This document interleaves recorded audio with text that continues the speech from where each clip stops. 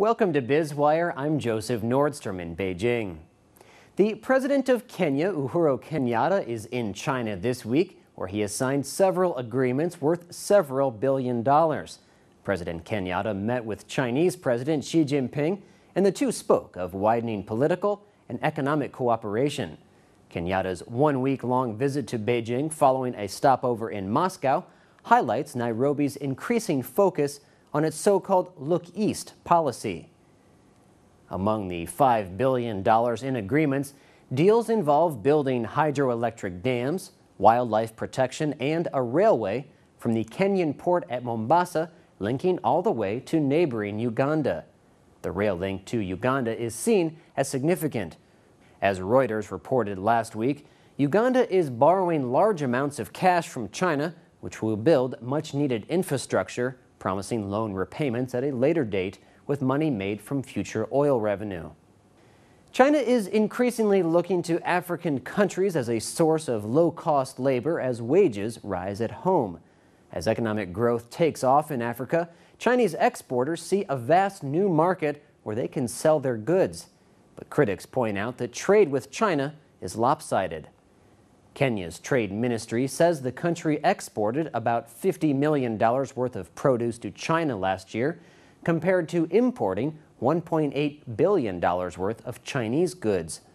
Of course, not lost on China's leaders is Kenya's newfound sources of energy. Kenya is set to become East Africa's first oil exporter in just a few years, as the newly discovered oil reserves may have up to 10 billion barrels in deposits.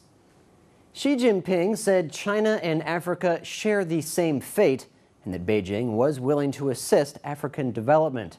Kenyatta described China as a sincere friend and called for deeper political and economic ties. China became Kenya's second-largest trading partner, and Chinese investment in Kenya reached $474 million, the nation's largest source of foreign direct investment. Trade between the two nations was worth just under $3 billion last year, so the $5 billion in new agreements is a significant boost.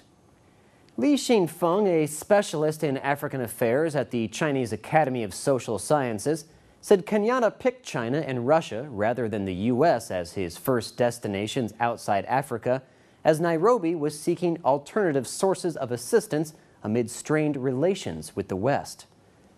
Kenyatta and his vice president, William Ruto, have been indicted by the International Criminal Court in The Hague on multiple counts of crimes against humanity tied to the 2007 Kenyan election.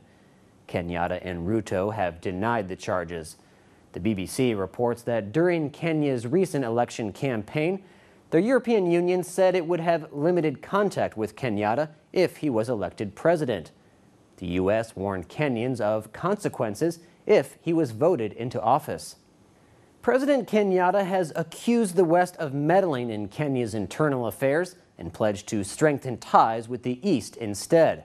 So it looks like the United States is not the only country that is pivoting its focus towards China. You're watching Biz Wire on the Blue Ocean Network. All of our stories can be seen on our website, BON.TV/biz-wire. In just a second, we'll continue with more insight into the big picture of China's economy.